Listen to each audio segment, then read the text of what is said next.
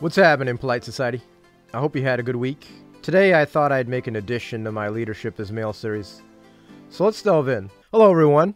If you're here for the first time, welcome to my channel. I'm Alan. One argument some egalitarians make is what I call the prophetess argument. They claim that since there were women prophets, this provides a precedent for leadership duties for women today. Professor Linda Belleville writes, perhaps the best known female prophet during the period of monarchy is Huldah, who was active during the time of Jeremiah and Zephaniah.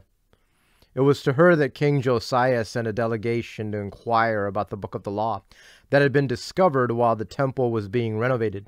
And it was Huldah's warning to obey everything written in this book that brought about the well-known religious reforms of the 7th century BC. There are also references to a number of unnamed women prophets.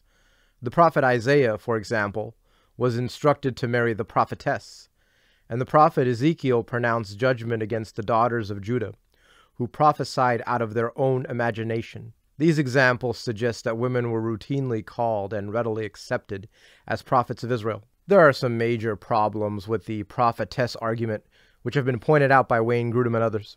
First, despite the fact that there were prophetesses in the Old Testament, there were, however, no female priests. The office of a prophet was surely an important one, but prophets and teachers have different duties in the Bible. I mentioned this before when we discussed the subject of prophets in my series on the New Apostolic Reformation, but a prophet is someone who receives a message from the Lord and delivers that message to God's people without altering it in any way. So, for example, in the book of Numbers, Balaam points out that he must be careful to say only what the Lord has put in his mouth. In the Old Covenant, it was the priests who were given the task of instructing. They taught God's laws and ordinances to God's people. The duty of teaching was reserved for the priests. And of course, we see the same kind of pattern in the New Covenant. There are examples of prophetesses in the New Testament, but not a single example of a woman pastor, elder, or overseer. In fact, we have two strong prohibitions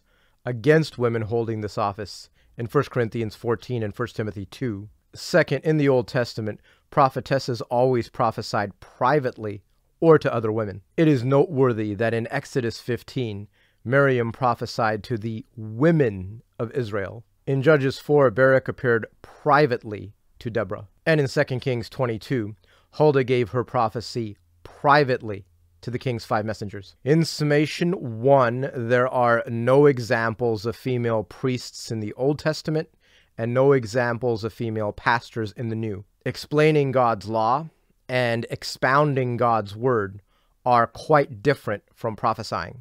2, even in the case of Old Testament prophetesses, they only prophesied privately or to other women. Prophecy involves delivering God's message without altering it in any way to God's people. Teaching and instructing involve explaining God's law and expounding God's word. And this duty is restricted to qualified males alone in both the Old Testament and the New Testament. The source material which I used for this video is provided in the video description below. My analysis is primarily derived from the work of Dr. Wayne Grudem. Alright, that's a wrap for now. Ladies and gents, if you want to share your own thoughts, be sure to do so in the comments section down below. Thanks for watching, everyone. If you like this video, please give it a thumbs up. If you like the content here, you can subscribe by clicking on the icon on the bottom right. Then you can hit the bell for notifications. I upload a new video every Wednesday and every Saturday.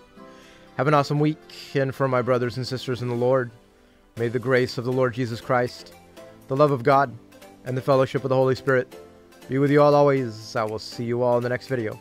God's blessings on your week.